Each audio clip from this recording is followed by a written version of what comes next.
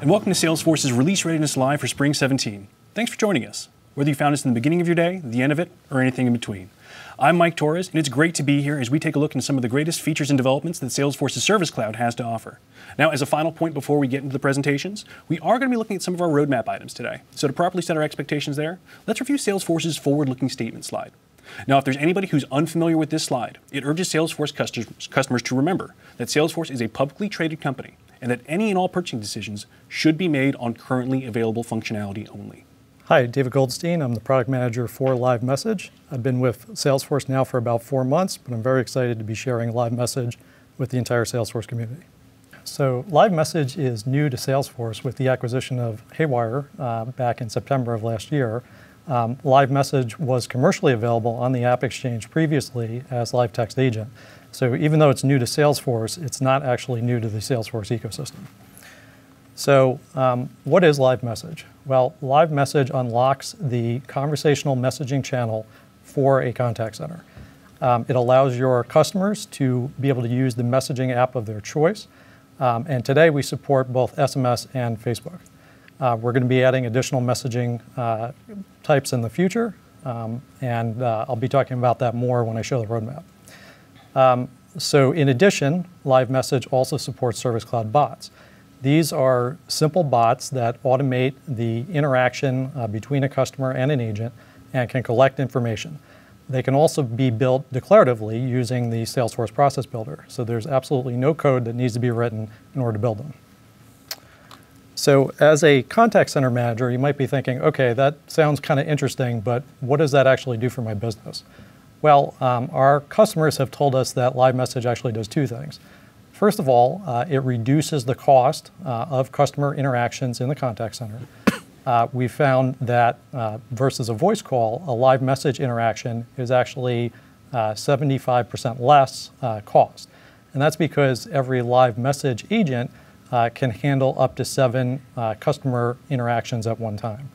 At the same time, LiveMessage also displaces approximately 15 to 20% of existing call volume. Secondly, LiveMessage also increases customer satisfaction. By giving customers the ability to use their preferred messaging type, we found, or our customers have found, that 29% increase in customer satisfaction scores. So all those benefits wouldn't mean a whole lot if LiveMessage wasn't easy to install, configure, and support. So we actually offer a full suite of features to enable that, starting with our support for omnichannel. So with our omnichannel integration, we use that to actually route individual messages to individual agents. And as Purvi just demonstrated with Omnichannel Supervisor, contact center managers can use omnichannel to see exactly what their agents are doing at any given time. I talked about Service Cloud bots.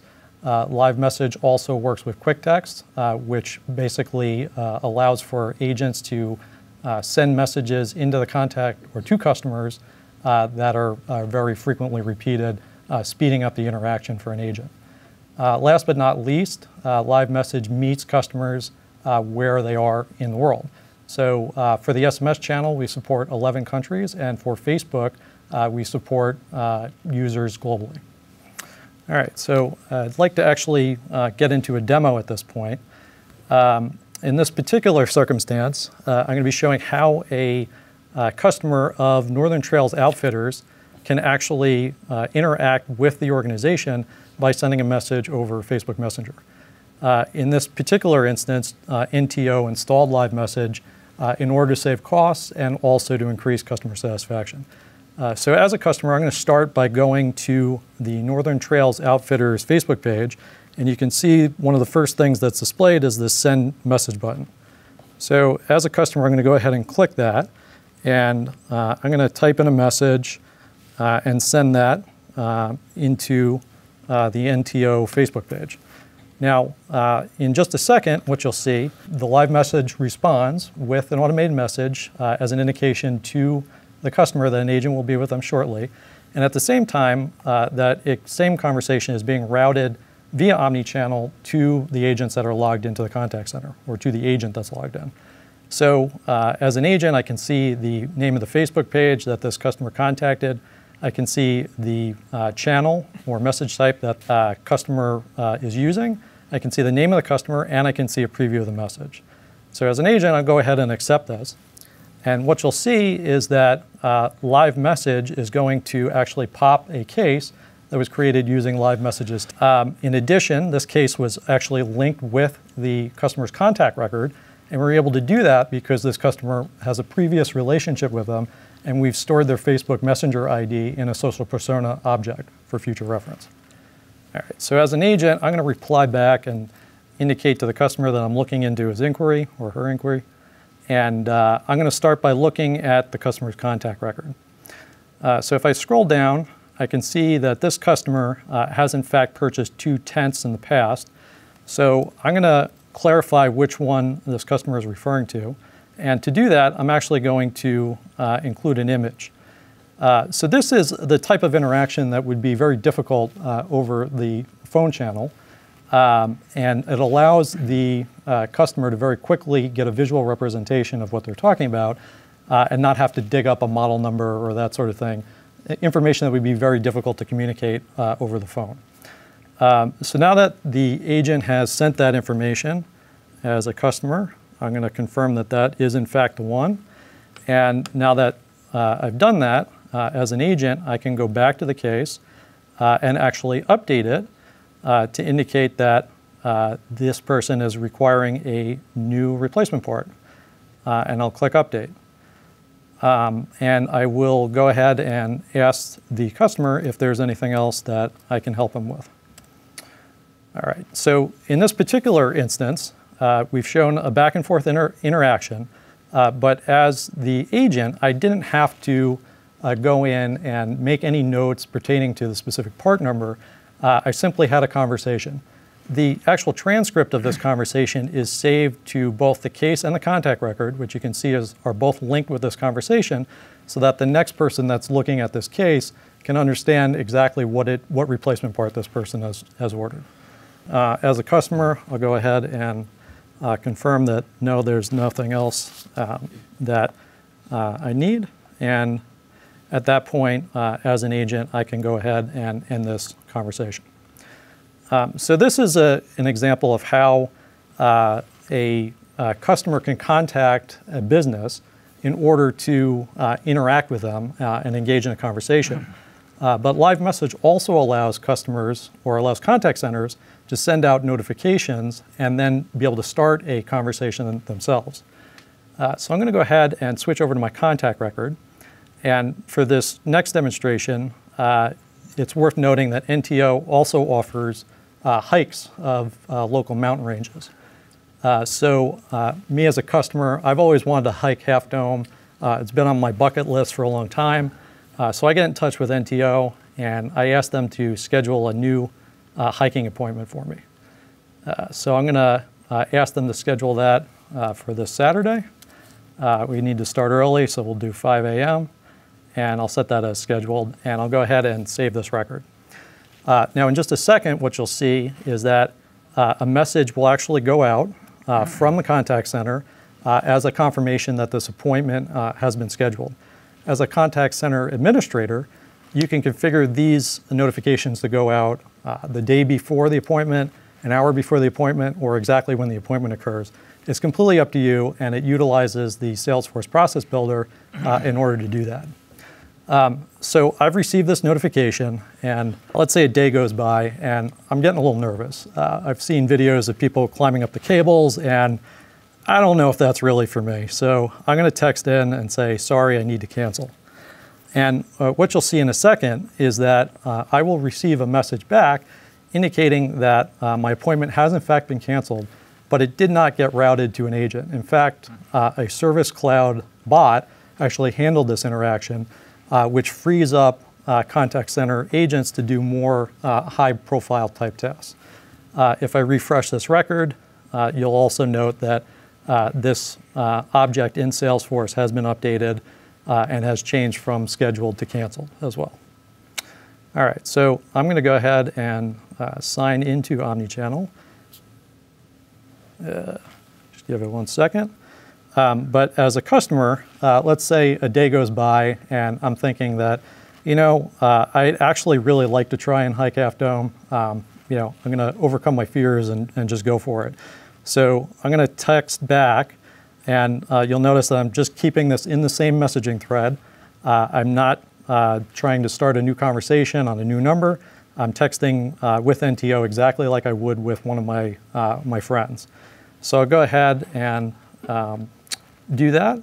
And this time, instead of it actually getting routed to the Service Cloud bot, it appears in the omnichannel widget. All right. So as an agent, I'll go ahead and accept this. And what will happen is, first of all, the agent will be able to see the full transcript of the conversation here and be able to get quickly up to speed with the context of the customer's inquiry.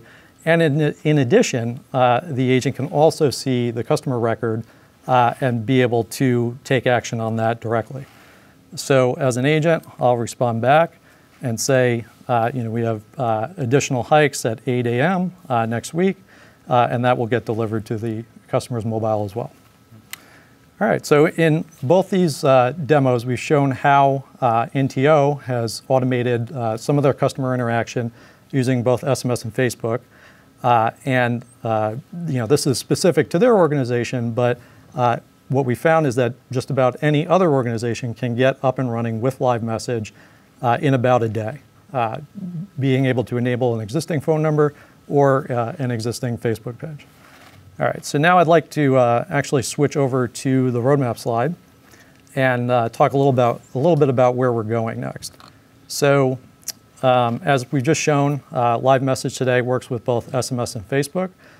With summer of 2017, we'll be adding Line, and in winter of 2018, we'll be adding WhatsApp and WeChat. In addition, we'll also be opening up the LiveMessage platform for both Einstein and third-party app developers so that they can plug in their AI and NLP technologies to allow for more complex type of bot interactions.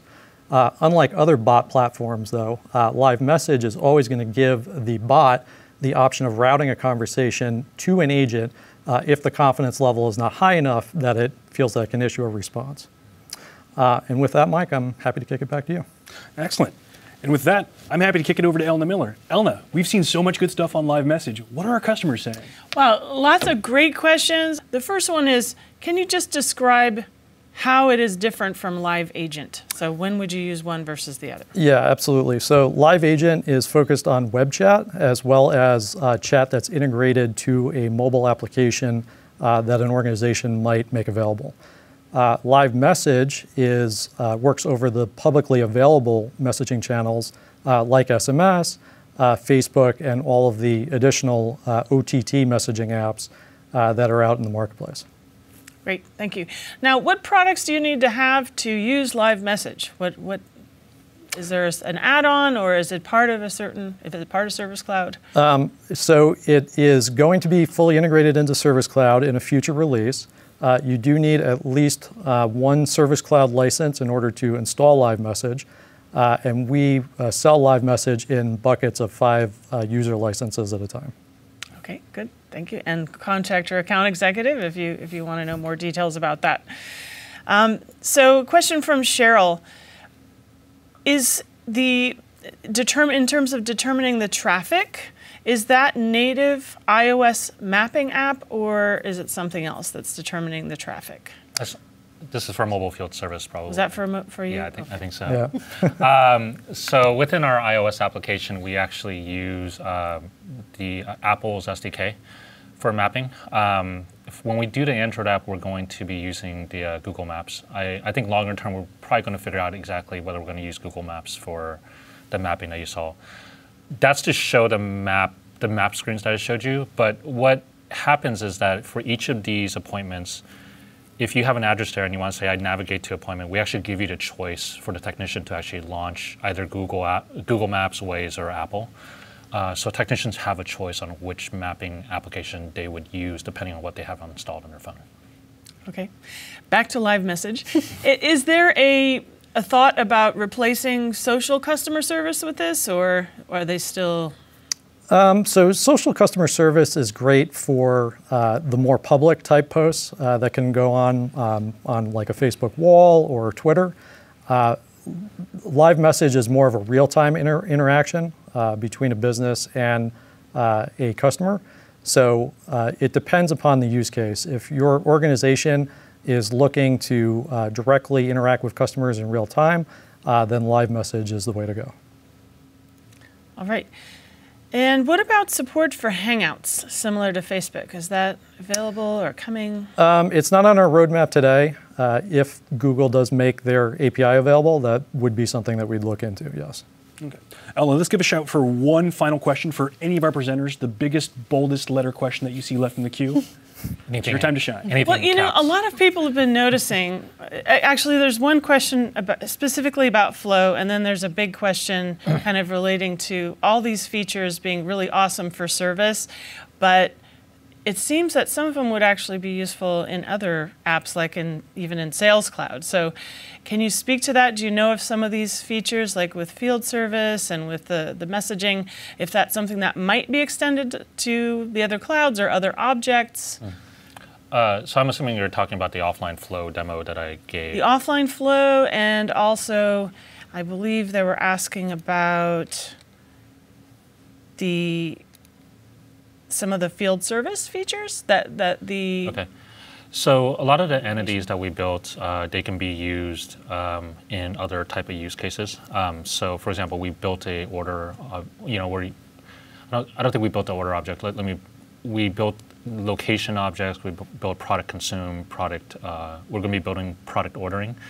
That can in the future be actually used for other type of use cases, say for example, like B2C retail, for example. So those entities will be available to Salesforce customers. Around Flow, what you saw there was that we didn't build any new metadata for Flow, but what we did was we built a offline engine that's completely native that we're using inside our mobile app. Internally, what we're going to do is we're actually going to make that into an SDK so that other teams could potentially bring offline Flow into their applications. So I hope to see it in other applications, but I think our application, we had the most use for it because a lot of technician field service use cases, they want to step their technicians through a complex business process, right? It's where depending on what the technician does, you might want them to actually declare something else or fill out another sort of form. So our use case was just kind of the greatest in this case, but I think that we hope that what we built will actually be pollinated across Salesforce. I'm guessing that some folks might be wondering about the standard Salesforce One app, if it might be available. Yeah, I don't have any indication from them that they're interested in putting it in, but I think that if there are use cases, definitely get into contact with your account executive and maybe even over in the idea exchange. Yeah. Yeah, that would be a great idea actually, Definitely. to actually explain what you would use Flow there for, especially the offline piece of it. Perfect. Okay. All right, Elna, thank you. And as a reminder, for those of our customers who ask questions who haven't got them answered yet, how are we going to answer those remaining questions? We are going to be reviewing the feed both in Twitter and in the success community in the release readiness group. As long as you use the hashtag Salesforce Live, we'll be able to find your question. And we'll be handing the list of questions to our product managers, and they'll be answering them within the next day or so. Thank you for that very special reminder. And that about wraps everything that we had for our Spring 17 presentations on the Service Cloud. So thank you all for joining us. Now we're about to take a quick break and we're going to return shortly with our Community Cloud team. But before we do, I'd just like to remind everybody at home that if you're looking for any of our Spring 17 content, you can find it all at salesforce.com/release readiness. Now, as a final request before we take our break, we'd like you to take some time to complete one of the surveys that we've embedded on the page you're using to view this webcast right now. If you can help us out by completing a survey, we'll return the favor by entering you into a drawing to win a Release Readiness Live hoodie. So until next time, this is Mike Torres for Salesforce, wishing you the best in success.